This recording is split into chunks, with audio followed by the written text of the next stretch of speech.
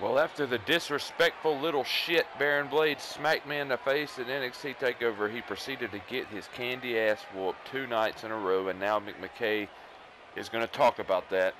Renee Young asking about Baron Blade. We saw you two go face to face in the ring tonight. Can you share any thoughts? What's he going to say? I am greatness. I am the freaking man. Oh my God, Baron Blade. Oh my Lord, Baron Blade is the most disrespectful little shit I've ever seen in my life.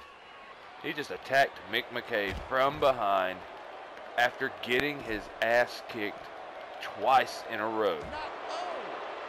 And now he tosses Mick McKay into that stage prop, whatever the hell it's called. And a jumping DDT. Mick McKay's not going to let Baron Blade gain the upper hand after that attack. He's going for a steel chair. He's got a steel chair.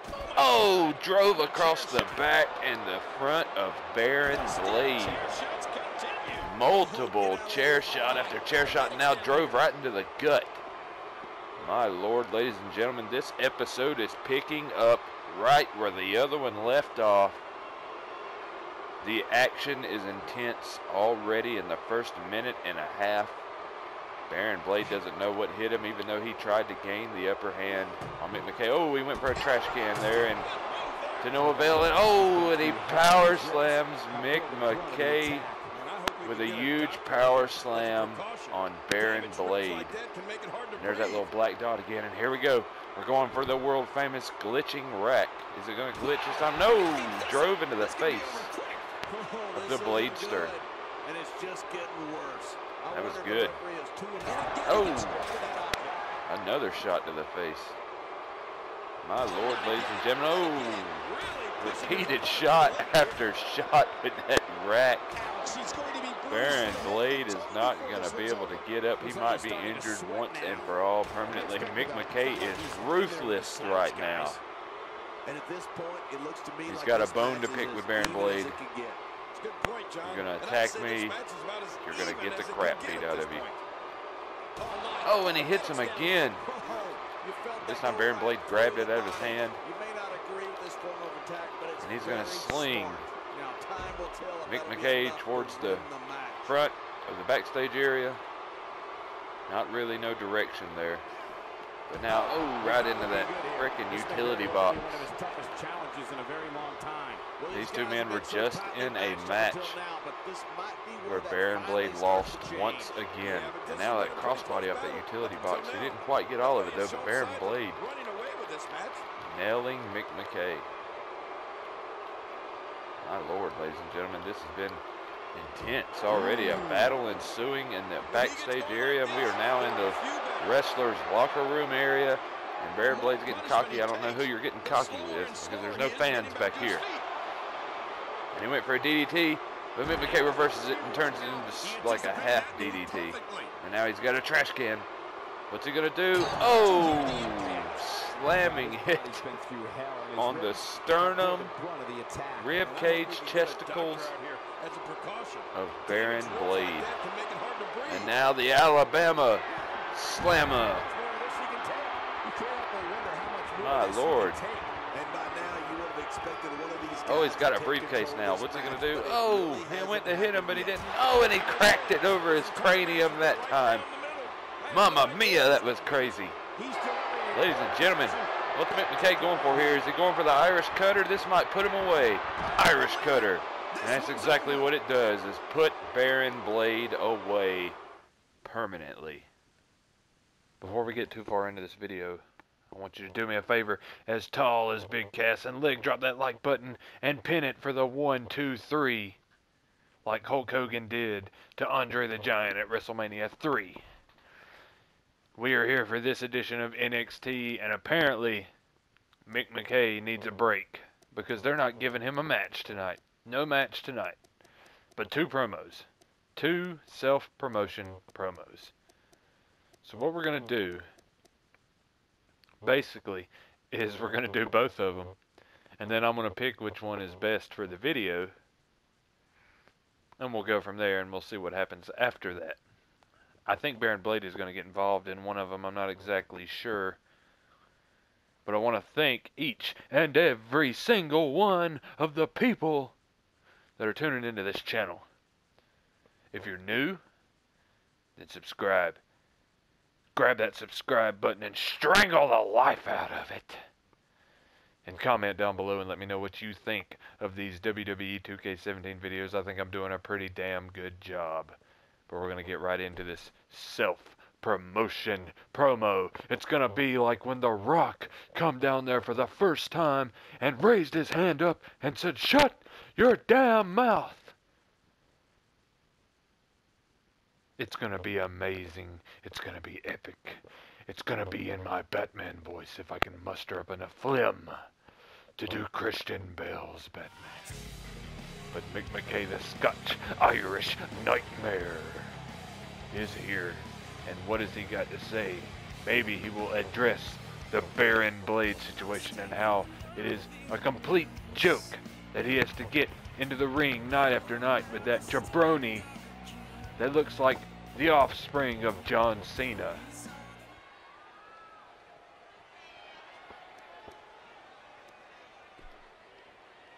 Okay choice.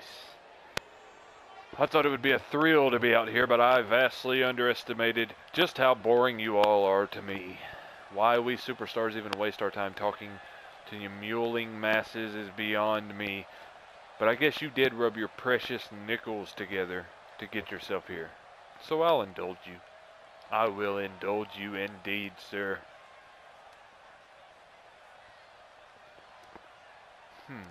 Which one should we pick? Strong reaction. I'm not enjoying the current state of the WWE. And why?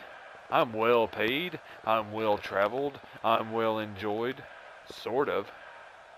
But I'm not the biggest star on the roster. And that's where I need to be. You got that right, Mick McKay. That is exactly where you need to be. You're number 3 in the rankings now. You've moved up. You've moved up faster in the past month than you had the first 3 months you were here.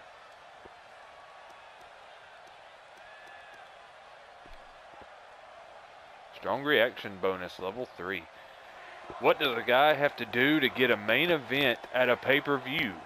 I mean, I've gotten the WWE Universe on my side. That's pretty best for business if you ask me. I've had some 5-star matches. Do I need to bake the Authority a cake? I don't know if Stephanie would look too great on one of those. Do I need to be working out with Triple H every night?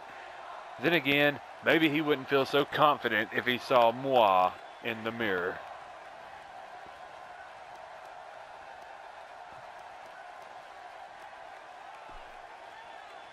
Strong reaction level 4.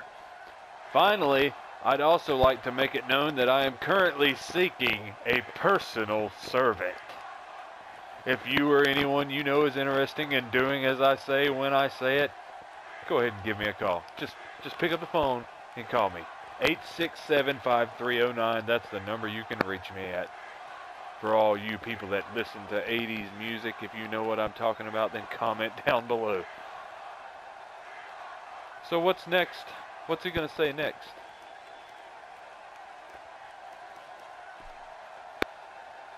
Ooh, good choice. Level 5. Now finally, the best part of my night, getting out of this dump. No, seriously. The food is mediocre. The people are mediocre. This city shouldn't even exist. Maybe I should ask for that next time I'm out here. Hey, whatever. He had the fans in his back pocket there for a second talking about the Authority. And then he spits in their face by talking about Orlando, Florida. A rich history. You're right. Mick McKay has a rich history. That was a very good promo right there. That might have moved Mick McKay up to number 2. You never know what's going to happen with this weird, crazy, mamma jamma of a frickin' rating system in 2K17. I mean, come on. It is ridiculous. I've been beating the living shit out of everybody. And I've only moved up 2 spots. Granted, I did start off at number 5. If not, God, I can't imagine. It might be 2 or 3 years before I move up to the main roster. But no. I'm not going to bitch too much, though, because I do love this game compared to 2K16. 2K16's career mode was boring, it was dull, it was too easy, it had no substance, it had no variety, it was always the same old bull crap with Renee Young and the same old tired-ass storylines. This one so far has surprised me, like when Baron Blade smacked the crap out of me at NXT TakeOver. That was freaking hilarious. Bo Dallas defeats Jaden Jet. My lord, Bo Dallas has put together a string of victories, and now we have another self-promotion promo. So we're going to see. Apparently Mick McKay is not finished. And no, I am not finagling this. This is legit. This is the game putting me into 2 interviews. So we're going to do something a little different here. We're going to go ahead and, I said we was going to pick the best one, but we're not. We're going to put both of them on here just to show you that this game is obviously screwed up in the head. Who does 2 promos in one night? I don't know. Mick McKay obviously does, though. He has to grace the NXT universe with his presence twice in one night.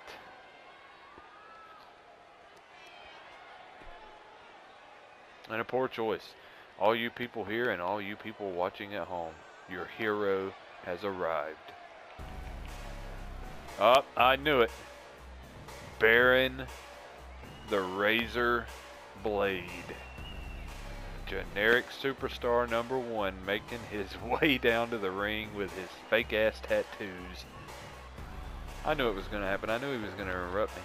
He always does. Actually, he didn't. So yeah, we're going to put both interviews out here. The cocky arrogance of Mick McKay, and then he returns out here to run his mouth again, and fellow heel superstar Baron Blade, who refuses to shake his hand numerous times, has snuck attacked Mick McKay. Mick McKay has repaid the favor over the past several weeks. Tonight we're going to have a showdown in the middle of the ring between these 2.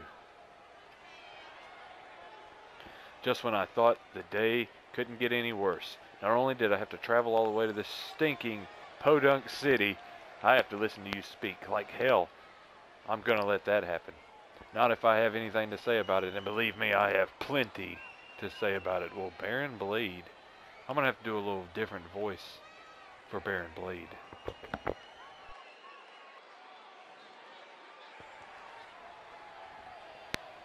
Alright, let's see if I can beat him right here, right now.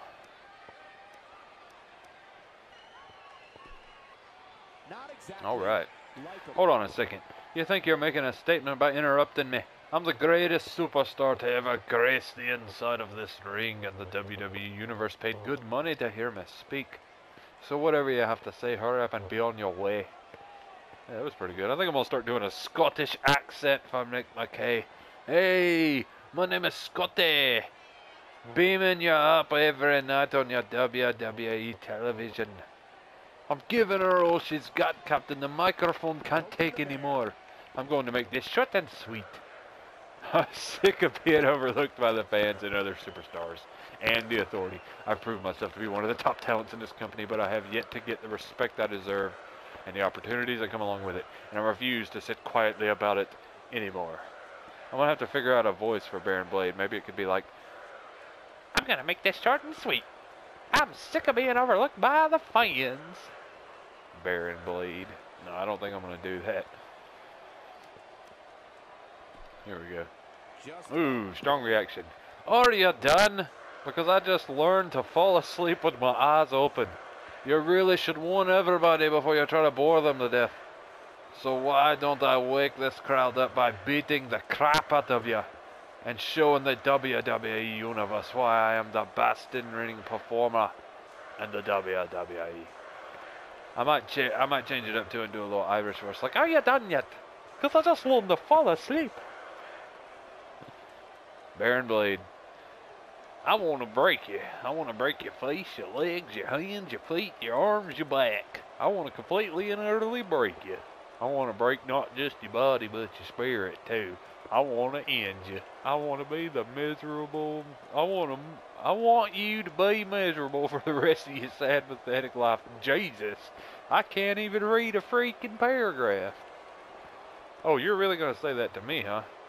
You're going to say that to me? I don't think so. Take a beat down. Oh, he just kicked him in the grapefruits. Mick McKay just beat the crap out of him. Kicked him in the grapefruits. My God. And now he's going to give him an exploder suplex. What's he up to here? Baron Blade just got kicked in the holy grapefruits. Ah! Shoving that chair in his back. Take it. Take it again. Baron Blade, you made a mistake coming out here and interrupting me. Oh. Jawbreaker. And a DDT right onto that chair. And now the referee's out there, and he just clotheslined Baron Blade, and the referee somehow magically appeared out of nowhere, and he's like, whoa, whoa, whoa, whoa, whoa, whoa, whoa. I don't think so, bud. You cannot fight people like that. You can't do it, okay? You can't attack somebody when you're conducting an interview. I'm going to come out here every time and stop you. Well, that was about retarded, ladies and gentlemen. But Baron Blade interrupted me, and he got what he deserved. And you can hear ambulances in the background right now. I live in the ghetto. The police are flying by like a bullet out of a freaking gun right now. Tyson Kidd putting Zack Ryder back in the losing streak. Big Cass, Enzo Amore picking up a victory over the Ascension, or more like the Assholes. Sami Zayn defeating an Aiden English who rarely competes in singles action. Look at Sami Zayn's face. What does it look? He's got Down syndrome. Shinsuke Nakamura defeating Apollo Creed. And Samoa Joe beating Baron Corbin. Well, ladies and gentlemen, that's it for this week's edition of NXT. We're going to skip ahead just a little bit and see what's next for Mick McKay, the Scotch-Irish Nightmare. Alright, we got a match with Samoa Joe, the Samoan Bulldozer. A rematch from a few episodes ago on Main Event tonight. Whoa, don't you ever come running at me like that, Samoa Joe, you big son of a bitch. I'll kill you where you stand. Oh! He just swept my feet. That was the slowest roundhouse sweep I've ever seen in my life from the big Samoan bruiser. A pretty good suplex there, driving Mick McKay down into the mat as hard as he could. Mick McKay with an arm drag takedown to Samoa Joe, and Samoa Joe with the elbow reversal. Oh no! And Mick McKay reversing it too. I really hope they get rid of that frickin' dot, turning it into a reverse DDT, Scorpion Death Drop. I really hope they get rid of that little black dot when they do the patch. Oh, he went for the Lunatic Bridge elbow drop. He didn't quite get all of it, but he did hit it nonetheless. A couple of clubbing forearms to the back of Samoa Joe. So we got a Samoan and a Scotch-Irish American. Ooh, there's one clothesline. Could he be going for the four corners? Apparently not. Ooh, quick jab. He's throwing him into there, and he's got two of them. Two clotheslines now. Is he going to get the third one? Three. Three in a row, ladies and gentlemen. We've got one more clothesline to hit. And Samoa Joe's running out of stamina, and he got it. The four corners clothesline from hell. He got it. Samoa Joe pushing him away, but Mick McKay is on the offensive tonight, and a Falcon Arrow getting the big, huge, fat Samoa Joe up. Wow. That was impressive, and now he's going for an early Scotch hangover, and he hit it. He could put Samoa Joe away right now. He has stunned him. 1, 2, and oh, Samoa Joe gets that shoulder up right at the nick of time. Mick McKay showing his pure offensive maneuvers tonight, and a Frankensteiner. The agility of Mick McKay He is taking it to Samoa Joe like Samoa Joe has never felt before in his life. Now that senton, rolling, flipping senton off the top rope. Wow, Samoa Joe doesn't know what's hit him. It's like Mick McKay come out with a come out like a buzzsaw. Samoa Joe ran right out of the gates and was caught with a clothesline, and now he is paying for his aggressiveness because Mick McKay is methodically beating the living shit out of Samoa Joe. He literally has not put up one shred of offense in this matchup, and now a dream killer. All of Samoa Joe's dreams just got killed right there. One rope break. Roadhouse. Ooh, a kick to the back. Stomp to the chest. Mick McKay, this has been easy for Mick McKay. And another Scotch hangover in the middle of the ring. That is it, ladies and gentlemen. Samoa Joe's not getting up from that. 1, 2, no! Samoa Joe. He's got a lot of resiliency, even though he hasn't made a lot of freaking effort tonight. What are you doing, ref? I'm the man, and you know it. Trying to drop kick the ref. Samoa Joe taking a breather down here. He's probably eating some Cheetos while he's at it. And another Frankenstein. Another Frankensteiner. Hurricanrana, whatever you want to call it. I call it Frankensteiner because I grew up watching the Steiner brothers. And a choke slam. Dang, Samoa Joe, what is wrong with you tonight? 1, 2. Maybe Mick McKay is just getting that damn good. It is on legend mode, so I don't understand why Samoa Joe's not putting up more of a fight tonight. And he finally gets a reversal in. And a headbutt. Maybe he's going to make an offensive effort here. Nah. Maybe Samoa... Oh my God, Samoa Joe's going for the sledgehammer. Oh, and he just drove it into Mick McKay's gut. And now he's leaving. He said, screw that. Mick McKay winning by disqualification. Samoa Joe just made a statement right there, though. This might not be the last time these two men meet. I can guarantee it won't be. Samoa Joe taking the high road. He was getting the frickin' chicken shit beat out of him. And he went and got a sledgehammer and got out of the match as quickly as he got into it. Ladies and gentlemen, that's going to be it for this episode. That was crazy. 2 interviews that I did not set up. It was like that. The way I'm telling you right now, it was like that. And then Samoa Joe screw jobbing me out of a beatdown. But we will see you next time. Do me a huge favor, as tall as Big Cass, and leg drop the like button like your name was Hulk Hogan. Comment down below. Subscribe for more WWE 2K17 content. This is the Scotch-Irish Mick telling you good morning, good afternoon, and good evening. We'll see you next time.